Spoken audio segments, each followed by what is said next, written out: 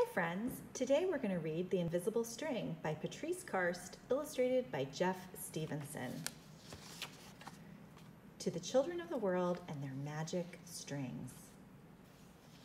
Liza and Jeremy, the twins, were asleep one calm and quiet night.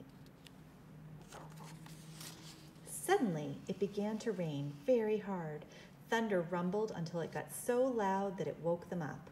"Mommy, Mommy," they cried out as they ran to her. "Don't worry, you two. It's just the storm making all that noise. Go back to bed." "We want to stay close to you," said Jeremy. "We're scared." Mom said, "You know we're always together, no matter what." "But how can we be together when you're out here and we're in bed?" said Liza. Mom held something right in front of them and said, "This is how." Rubbing their sleepy eyes, the twins came closer to see what Mom was holding. "I was about your age when my mommy first told me about the invisible string." "I don't see a string," said Jeremy. "You don't need to see the string. People who love each other are always connected by a very special string made of love." "But if you can't see it, how do you know it's there?" asked Liza. "Even though you can't see it with your eyes, you can feel it with your heart and know you are always connected to everyone you love. When you are at school and you miss me, your love travels all the way along the string until I feel it tug on my heart. And when you tug it right back, we feel it in our heart," said Jeremy. "Does Jasper the cat have an invisible string?" Liza asked. "She sure does," said Mom. "And best friends like me and Lucy?" asked Liza. "Best friend too." "How far can the string reach?" "Anywhere and everywhere," Mom said.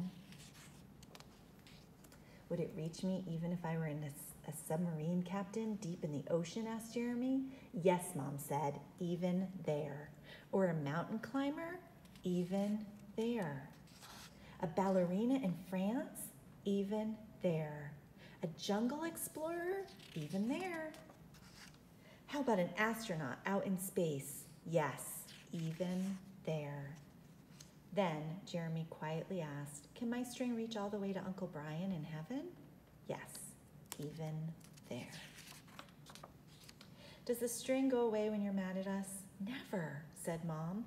"Love is stronger than anger, and as love is in your heart, the string will always be there. Even when you get older and can't agree about things like what movie to see, or who gets to ride in the front seat, or what time to go to bed." "Oh, that's right, you two should be in bed." And with that, they all laughed as Mom chased the twins back to their beds. Within a few minutes, they were asleep, even though the storm was still making the same loud noises outside. As they slept, they started dreaming of all the invisible strings they have, and all the strings their friends have, and their friends have, and their friends have, until everyone in the world was connected by invisible strings. And from deep inside, they could now clearly see that no one is ever alone. Thanks for reading with me today.